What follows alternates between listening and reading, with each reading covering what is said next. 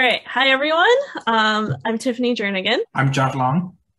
and we're going to be talking about Bootiful Kubernetes controllers. And sorry, we're not both there in person, but I'm here. So if you have any questions for me, feel free to come up and ask afterward. All right. So as you can see on the different parts of the screen, there's a bunch of contact information for Josh and me. There is also a GitHub link. So everything that you're going to be seeing today, except for, I guess, maybe the slides, I don't know if they're up there. Everything else there is something that you can follow through afterward if you want to. So go ahead and check that out. And then, yeah, Twitter, email for Josh. Mine's not up there, but yeah. All right. So a little while ago, Josh made a post saying that Kubernetes is his favorite YAML database. So in response to that, Brian Grant said basically yes, by design, and included this diagram there. So we have a database that has a definition of something we would like. Then there's this loop that is going to respond to that information that is put into that database. Those loops come in the form of controllers. So more specifically, Kubernetes is an edge-leveled reconciling controller. Basically, it will spin up a loop that evaluates some system state. And if that system state should ever drift away from the operator's desired state, the controller's job is to make that state so there's two different types of triggering. There's edge triggered and level. So edge is basically what you might think. You have an edge, something happens, so it's triggered based on that. So for instance, you might have something like, oh, hey, I have a temperature and it dropped by 5 degrees and now it went up by 3 degrees. With edge, if you don't know where you started at, you don't know exactly where you are at the end state. Level is more of like, what was at this point and what is it at another point in time. So Kubernetes comes with some primitive controllers by default. So if you've already worked with Kubernetes at all, you may have heard of some of these or dealt with them. So we have things like deployments, replica sets, daemon sets, etc. So some of these controllers can be used to handle multiple things, such as maybe managing use cases for stateless or stateful apps, or maybe you want to run your apps on like a specific node or machine. Or maybe you want your app to only run for a specific amount of time or some specific number of intervals. So there's a bunch of things that are there by default. Then there are other custom controllers out there for more sophisticated tooling. So some of these require maybe something like some kind of persistence or a quorum, or maybe something that's just more sophisticated than you might need with what you have with like deployments or daemon sets, etc. So you can't necessarily just do these things by mashing together like a bunch of the built-in controllers that already exist. So this is a small, big, depending on how you look at it, list of some of them. Josh wrote an entire blog post on which you can just check this out. So you can just probably go to the internet and search up, get to know a Kubernetes operator and look into a bunch of these things. You might recognize some of the different ones here. So like Elasticsearch, Mongo, etc. So if those two lists aren't enough for you, well, don't worry. There's a bunch of products in the CNCF landscape that rely on custom object definitions and the controllers behind them. Josh likes to describe this basically as a fractal. So basically, yeah, you basically click on one and then you end up seeing a million more things. Maybe if you looked at this, I don't know, 4 years ago, it was a lot smaller, but it just keeps getting deeper and deeper. Yeah, it was only a few thousand back then. Yeah, probably the whole thing is all what this is, and you can't click on anything, but now it's like, hello, it just keeps going, which is really cool. The ecosystem just keeps getting bigger, and there's like a bunch of new stuff there. So this here is a pretty picture of what Josh is about to be demoing pretty soon. So first off, when you communicate with Kubernetes, everything talks through the API server. So you can see that up there. So here I'm creating this, we're going to be creating this thing called foo. It could literally be whatever you want it to be called. If you've been dealing with Kubernetes thus far, you could replace this with, say, if an existing thing. So maybe this is for a pod, or maybe this is a deployment, etc. So the API server, basically, it saves a request to the control plane database, which typically is etcd. And this is why Josh was basically saying that Kubernetes is just a database without any action behind you. Like, you need something to ask the API server about what you're actually going to be doing with those resources, and if there's any requests related to them. Otherwise, it's like, hey, I have a pod, or hey, I have foo. Okay, well, now what? So for here, for instance, we have our custom resource of kind foo. So this then gets added to the database. If there is no controller, yeah, this is where things end. All right, that's it. So the way we've created foo here is that foo will create a deployment, which uses the deployment controller. And then this gets added to the database. So then the deployment controller will inquire with the API server and know, hey, there's this new request for a new deployment. And then it continues down through creating the replica set and the pods. So these controllers basically compare the actual state to the desired state. Then there's the scheduler. So this is it's another type of controller. Go figure. So it assigns the nodes for these pods. Basically, it's just a bunch of controllers galore. So what we're going to go into next is actually seeing all of this in action in code. Yeah. So mind if I share my screen? All you. Awesome. Okay, good. So we're going to build a controller. We've got the idea of contributing a foo to a database, but as Tiffany just said, without something monitoring that API server, there's no path forward for that thing. It's just going to sit there in the database and nothing will happen. Something needs to respond to those changes. So we're gonna write a CRD to describe our custom object called foo. And again, as she just said, it could be anything. It could be, CRDs. What do they usually describe? They usually describe infrastructure, right? Like if you wanted to build a CRD for Google Cloud, you might have a custom CRD that understood and had attributes for configuring Spanner, for example, or Azure Cosmos DB in Microsoft.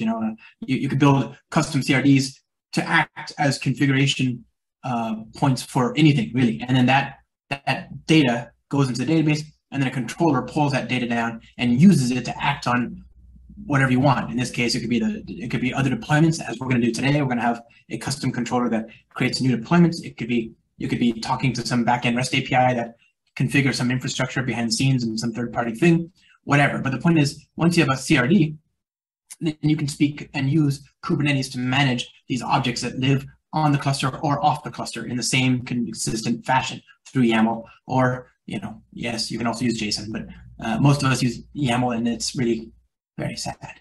Now, we're going to create a custom foo. Ours is not a particularly interesting object. It's just a foo. It's just a wrapper that manages one property. I think it's called name, something like that.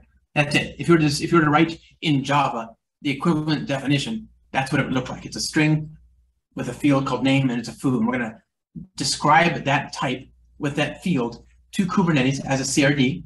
That's a class definition, if you will. And then you can create an instance of that class by just creating a new instance in the config. You can say, I'm going to use this custom kind called foo. And then you can parameterize it by providing new values for the name attribute. So let's talk about that. We've got this code here, okay? It's all in Controllers 101 under Kubernetes native Java. Tiffany and I worked on this, and it's there. It works fine. Please check it out. Normally, we would take a gallant effort at live coding this from scratch for you, but as I understand it, we've got like 40 minutes, right? Is that right? Yeah. You don't want to sit here for hours. And this would take hours, but literally hours. Yeah, it would take me days, typing every single character of all the Java code. Me too. And yeah, it's not about proficiency. It's just that this is not a message of hope, right? Kubernetes controllers are painful. They're no fun at all to write. And I don't begrudge anybody their frustration. So we're just going to take this code, and I've got it cloned in my local machine, so I've got it here. I'm going to pull it up. Controllers. There we go. Now, this code is here. We're going to generate a simple project and kind of work from there. So it's going to be a new project called IO Spring. We're going to call it controller. We're going to use Spring Native, right? And Spring Native gives us the ability to take our Java code and turn it into a operating system and architecture specific binary. Now, the reason this is nice is because the process of turning it into that kind of binary eliminates all the dead weight implied in a Java deployment, right? You don't have any extra types that are not being used in the binary. And that includes stuff from the JRE, it includes stuff from the class path, it includes all the stuff in the, anywhere besides your code. And the resulting binary can start up in, tens of milliseconds, and will take, you can go from 20 to 120 megs of RAM in a typical application, but that's a far sight smaller than you might have otherwise become accustomed to having used Java anywhere else. So the idea that you can deploy a Java application for what for a lot of organizations is effectively a tenth of the RAM is great, and it's an even better fit in the context of Kubernetes, because you don't want to deploy a controller that takes more resources than the things it's controlling, do you? So in this case, we can just deploy this very nice lightweight thing. So we're going to use Spring Native to enable that process. And I think we want Lombok, and I think that's it for now. We're going to add everything else manually. Yeah, starting on your second favorite place on the internet, start.spring.io. Exactly. My first favorite place, of course, is production. And these controllers make it so that production can be anything you need it to be, right? Where production for most people these days is Kubernetes. So controller, application. Okay, first things first. Before we can write a bit of code, we need to go back to that foo, right? That's the beating heart of what we're trying to do here. We're going to create a definition of foo as a CRD. So I've got that configuration here. And you can see there's 56 lines of code to describe to Kubernetes what the foo is, what package it should be in, what the plural list form version of it is, what the plural version of it is, what the singular version of it is, whether it's bound to a particular namespace, the versions. This is all kind of basic stuff. And then of course when we thought we were done describing it, because we also have to describe just when you thought you were done describing it, you have to describe the object using OpenAPI with Swagger, basically. So here's that definition, OpenAPI v3 schema. Here's a definition of the object, again, in schema. So we're creating a CRD, which in turn embeds schema to describe the object. All of this for one field, right? I think it's called name. I don't know, name. There, it's called name. Properties. The name is name. Yeah, the name of the name is name. Okay, so there's our one property. It's tedious. It's soul annihilating. Nobody likes to do this. I'm not happy that we have to do this, but such is life. So we're going to take this cd dir name. Okay, k apply minus f.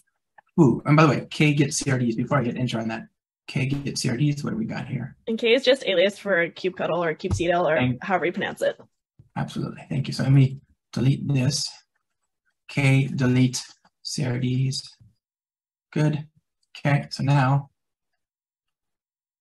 k apply minus f foo.yaml.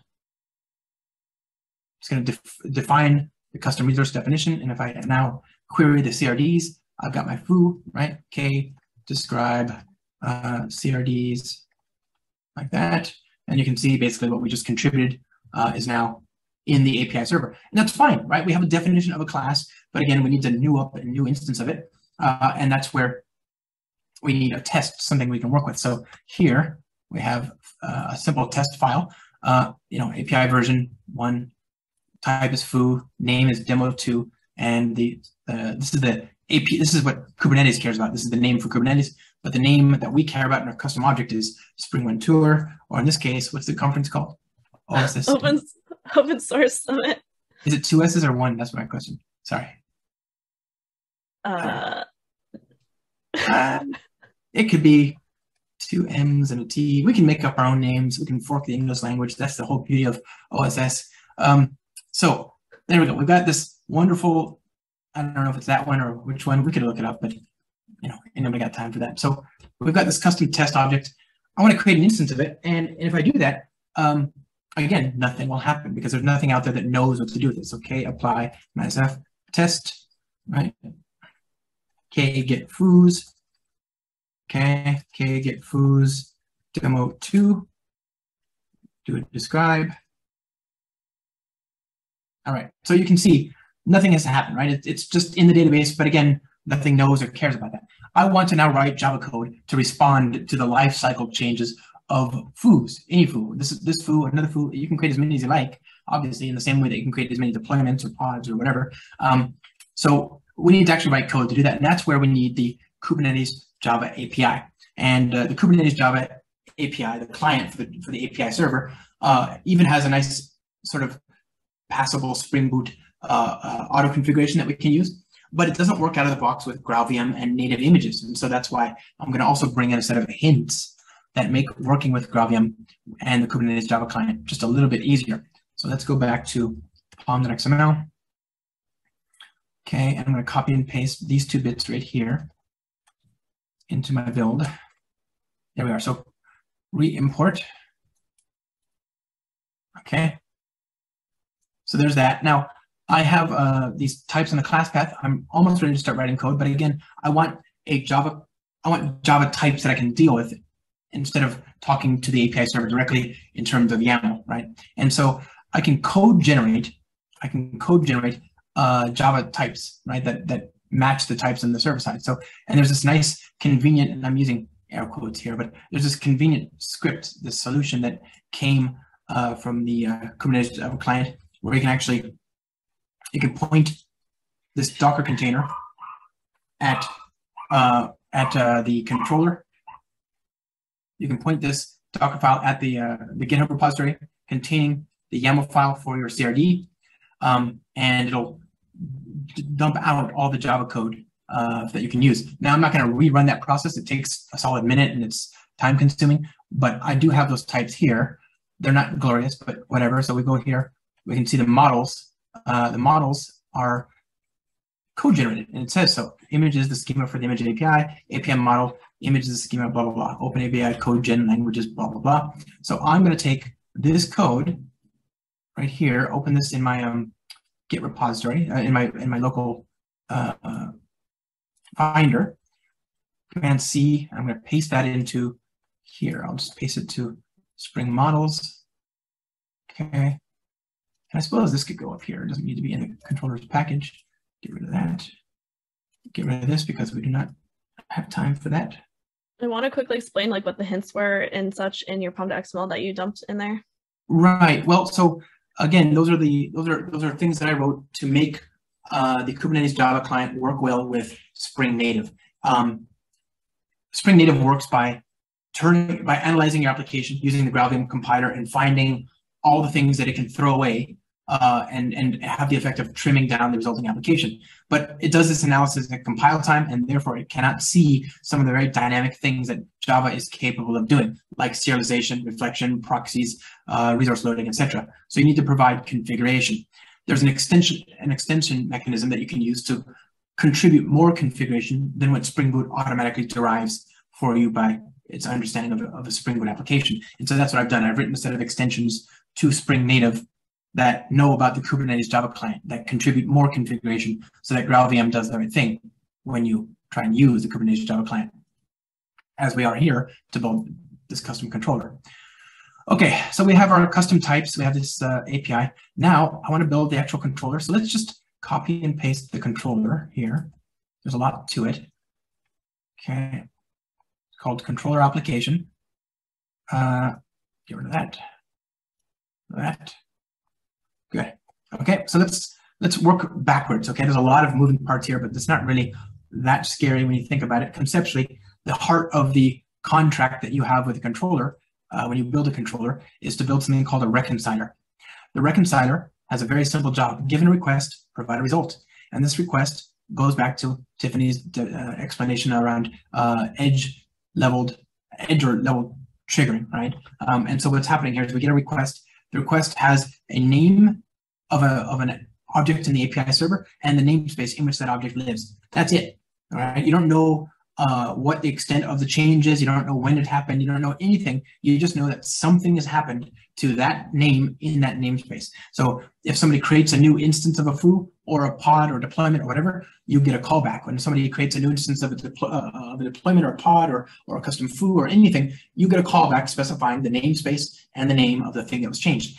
There is no explanation as to whether something was created or deleted or updated or scaled out. There's none of that. It's up to you to, given the namespace and the name, go to the API server and sift through all the data and see what changed in any meaningful way that you need to respond. Maybe somebody did kubectl apply on their foo.yaml definition, and there's now a new value there. And in our case, since our example is going to deploy a deployment which deploys Nginx, which has an HTML page, which in turn is informed by a HTML file whose contents we will customize when we deploy this based on the name that we specify in the foo. So when that changes, we want to redeploy that the deployment so that we get the new Nginx with the new HTML file based on the new value in the foo. Okay, so we have this very, very simple controller mechanism, this reconciler. Requests come in, you get the namespace and the name, and in response, we're supposed to say whether we have handled it or whether it should be redelivered.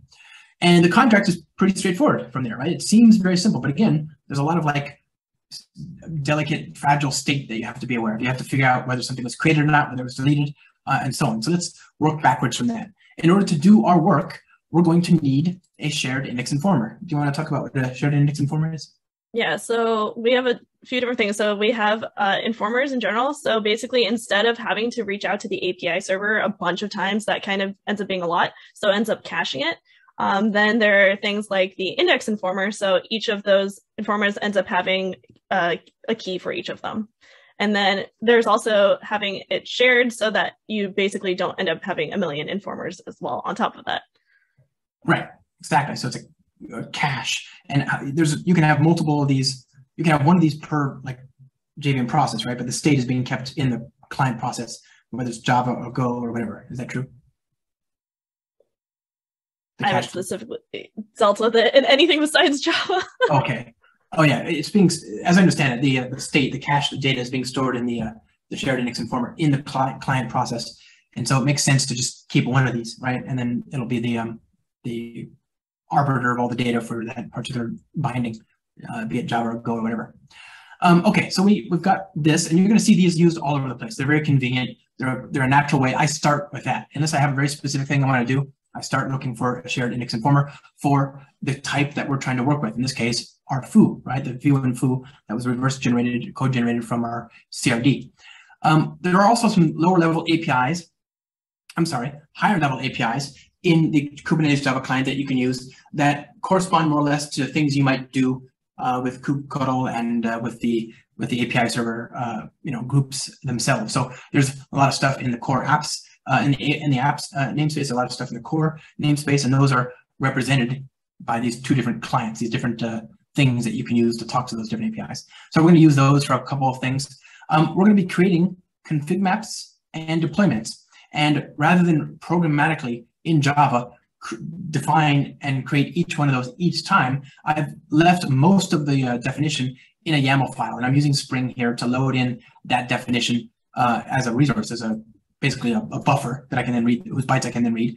And same thing here for deployment. And we're going to use that to programmatically create a new instance. We'll change one little thing about that and then save it to the API server rather than having to programmatically build it all up. So it's like a template, and we're just going to change one little part of that template to get the thing that we want. Okay, so the shared index informers are defined up here. Let's see, we have the foo's shared index informer. We've got the deployments API and the foo's API. We need these as well. The apps v1 API in turn depends upon the API client. This API client, it knows about gRPC, and it knows about the authentication mechanism for the API server, but it doesn't do much more than that. It's a very low level. Like, I know how to talk to that server in the right protocol, but I don't care about what payload you're sending about the wire. So it's a low level thing. We need that created for us. I think the auto configuration creates that for us. Yeah, it looks like it does. So we just inject that. So we've got these beans that all in a way act as clients to the API server, different kinds of levels of granularity for the API server. We feed all that here into the controller. The controller consumes the shared index informer for foos, and it consumes the reconciler, and it consumes the shared index informer factory. It's the thing that actually wires everything together that then gets run, right? This is the top outer level, the most thing. It's the wrapper around all these different dependencies. And we're saying we're going to create a custom controller by watching v1 foo types.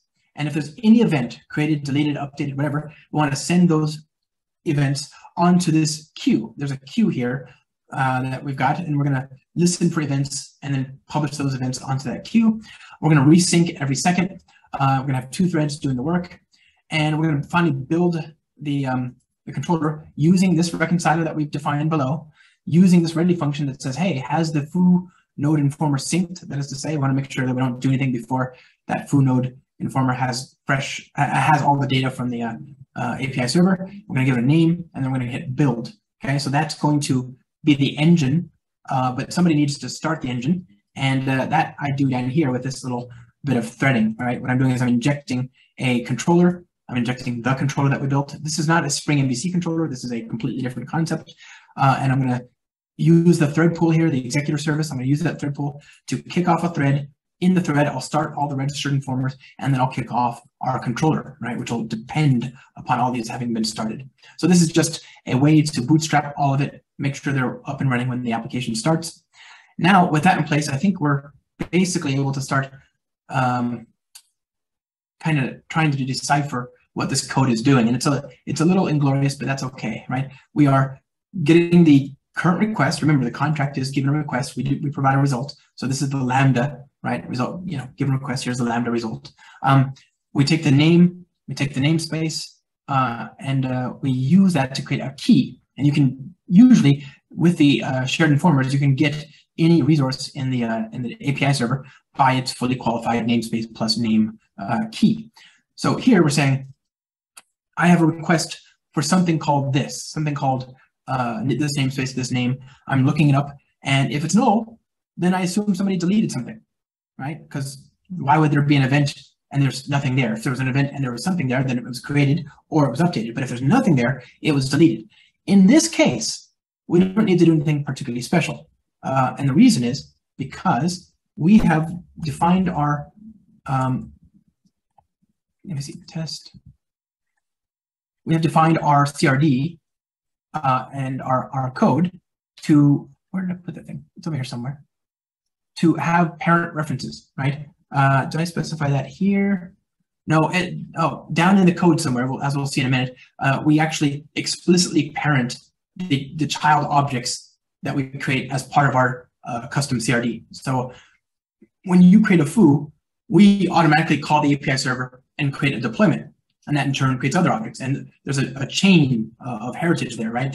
The deployment belongs to the foo, and if the foo instance in the API server should be deleted, then of course so too should the deployments and all that other stuff that gets created. So you can handle that yourself if you like, but if you explicitly set the parentage in the code when you're creating these objects, then Kubernetes will do it for you. The only time where you want to be careful is if those other objects below correspond to some other expensive thing that needs to be, cleaned up externally. Maybe you've got, I don't know, maybe you've got a controller that creates a volume or something, and that in turn uses some sort of proprietary API for mounting a disk or whatever. You want to make sure that gets cleaned up. Well, of course, there's probably a CRD for that as well, and it's going to clean itself up. But if you have some complex cleanup state that has to be done when something is deleted, here's your chance, right? Right before return new result, you do that. Otherwise, we keep going, right? We got the namespace. I'm not sure. Why don't we just? Oh, it's down there. Otherwise, we keep going. So we got the namespace. We've got these are the same fields that you have to specify when you create or update an instance, and that's the pattern here. There's no clean, easy way to say, show me what has changed. Instead, we need to try to create the thing, and if that barks, if it throws an exception, then we try and update the thing. Okay, and that's a very common pattern. So you try, it fails, you try something else. Okay, so we're gonna these parameters get fed in for both. So the first thing we're gonna do is we're gonna create a config map name, and then we're gonna programmatically create a config map. We're gonna use that resource that we looked at earlier for config maps. That's this right here, config map. We gotta copy and paste that from here. So what's happening here basically is since we're creating a foo, and this foo creates a deployment which has pod. This pod specifically is going to be creating a pod, or it'll be using Nginx, and we are going to be using a config map to change what is happening on the web page. So you have your default Nginx stuff. We wanted to do something and say something that's specifically from our foo. Exactly. So this config map this is the default version. Right, this is what it looks like, just regular before we've had a chance to change it. It's got some index.html content that will then get, we're mounting that config map as a volume, and we're exposing a directory, and that HTML file in turn is informed of this config map, and then Nginx knows to look in this directory for any HTML to serve, and as the HTML is being informed by the config map and the contents of the config map, we change each time we update the foo, then the HTML will reflect that change, I think. So that's that's the templated version. Yeah, so we're using the resource to get access to those templates. And then here, I'm using this convenient little method I wrote here called load YAML as. So I'm going to, given a resource, given a class type, it'll read the YAML, the bytes of the file on disk and load it as an object. It'll map the fields and the hierarchies to the different Java objects. Okay, so here's the properties. We're going to then go back up here. And if you're ever wondering whether something belongs in core, if it belongs in apps, etc., you can just use kubectl with API-resources and see where things are located. Exactly. Yeah. So we're going to create a custom config map. We load the object as an object, but we still want to change the HTML, right? So in this case, we're going to use the foo that we got. There's no longer null. We know it's not null. We're going to get the spec, get the name, and this should say OS Summit. And we're going to create a new HTML file. We're going to get the data for the config map, put the new key or update the existing key with this new HTML content. And we're going to put that config map, name it, and then we'll add that config map to the API server. If it's already there, we want to update it. Well, that gets us to that other pattern I was telling you about, where sometimes you want to create it and sometimes you want to update it, but you don't know until you try. So I've created this method here that takes it takes the type you want to update and two suppliers, API suppliers, basically. This is a custom function that I created. It's just a functional definition here that explicitly cares for the fact that we have an API exception. You could use regular Java 8 supplier. It's the same thing. It's just you have to do try catch, and I figured it would be easier to have this. So it's a functional interface, and it takes two of those. And your job is to return a foo or whatever, or t in this case. So here I'm saying, okay, first, if it doesn't exist, then create it. And here's how you create it. You create the owner reference. You associate the owner reference with the current foo and this new config map. Then you create a namespace config map and you're passing in all those fields. If it already exists, you'll get an exception. And so this block gets run. And here we're updating it. We're saying replace the namespace config. So I'm using v1 config map in the core v1 API to do that work. Great. So now we've got a config map. Now I want to create a deployment that points to that config map, right? Same thing, same pattern. Load the template into a Java object, change some of the parameters that are dynamic based on our custom foo spec. Make sure that we've got the right amount of volumes and all that. Make sure we don't keep adding volumes. And then create or update the deployment. And here, very specifically, we're creating we can add a custom annotation here as a demo. These annotations are great for all sorts of bookkeeping and state management that you want across multiple runs of the application. And then there's the add owner reference. Again, that method gets the metadata and adds references a v1 owner for the foo, right? So now it'll be explicit in the API definition that this is a child of the parent type there. Okay, so create the namespace deployment, otherwise replace it, etc. So that's pretty much it. That's it. It seems logical. There's a lot of code here, obviously, because there's a lot of stuff to do. There's a lot of moving parts here. I think there's a lot of room here for a framework or something like that. So goodness knows what the future holds, but I sure hope we could do something to make this a lot easier. So, okay, here's the actual full application. I think we're ready to try running it. What do you think? I'm ready. Okay, good. Let's hit go.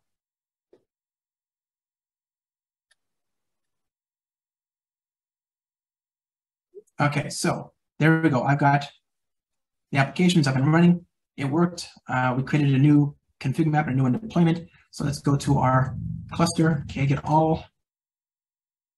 Okay, so you can see it's created these things 14 seconds ago. I've got 2 deployments, and there's also a service. Did I create a service? No, I just have to do port forwarding. That's fine. Okay, port forward this 80, 80, 80, 80. I assume localhost. What is it? Port 80 then? It's port 80. External. Okay. There's OS Summit, right? So that has worked, right? We've got this. Now, hey, I could have gotten this wrong. What is the conference that we're speaking at, huh? It's literally phrased as Open Source Summit. Oh, see, I got it wrong. So now I need to change the definition. Okay. How could you? Darn it. So where's my definition here? Yeah, test open source summit. Okay, there we go. So I've got the same definition, the new spec, and we're going to go back and update it. So I'll go to the command line here, terminal. Okay, apply, and I think it was a source. Was it the same? Was it the other one? Source desktop controllers or Kate's cat CRDs test. Okay, so we're going to run and apply that one. So K apply -f test.yaml, and we should see this running. It says, okay, we've already got that config map. We're replacing it. Already got the deployment, replacing it. We've successfully updated the equivalent objects. Therefore, there should be a new thing running. Oh, the port forward is no longer working. Okay. Because that pod went down. Yeah, new pods. Okay, get pods. So you could maybe do it the deployment instead, for instance. So yeah, you wouldn't have to worry about that. So port forward. Well, actually, what is the name of the pod? The deployment, I mean. So deployments.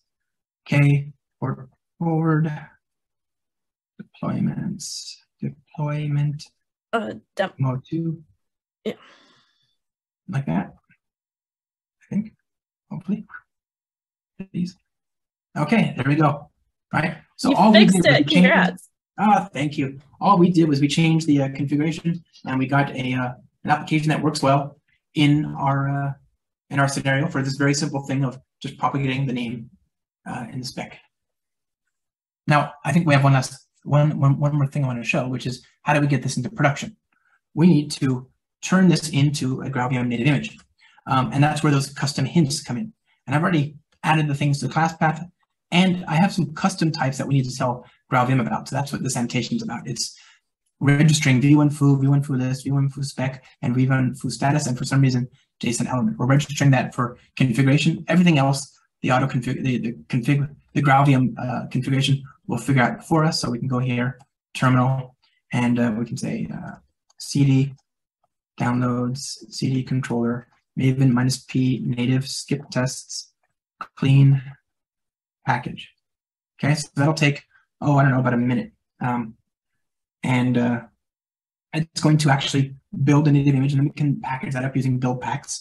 You just say maven spring -boot : build image, build -image, and you'll get a Docker container. You can Docker tag, Docker push that to your container registry of choice, and you're done, right? You've got something you can now deploy to your Kubernetes cluster. So we'll wait for this to finish. It's nearly there, just another 3 or 4 weeks. If you haven't dealt with build packs before, it's really cool. Instead of like having to create a Docker file, you can just be like, here's my code. It's in Java, it's Node, it's whatever like language it is that is supported, and you can basically give it to build packs, and it will create a container image based on your code. Absolutely. It's a cognitive computing foundation spec, right? So it's really a lot of interesting use cases there, and it's not just for Java, right? You can do it for other languages as well, which is great. Now you have one consistent recipe. Okay, so target du -hs controller. It's 62 megs. Let's run the application. It's up and running. You can see it's doing the same thing as before. That's interesting, but the most interesting thing to me is the memory footprint. Controllers, right? Controller. There you go. Do I have 2 of them? Let's assume the latest one is ours. Okay, so, and then I have a little script here. No. env bin rss by pid. Okay, so I'm going to pass in this pid and get the results. And it's taking 71 megs of RAM. So I'm doing ps -o rss for that process, and then scaling it with some formatting here, and I'm getting the RAM of the application.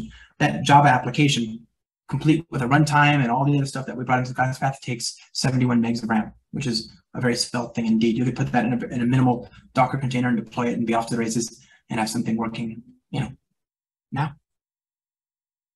Back to you, my friend. Awesome. Well, thank you, everyone.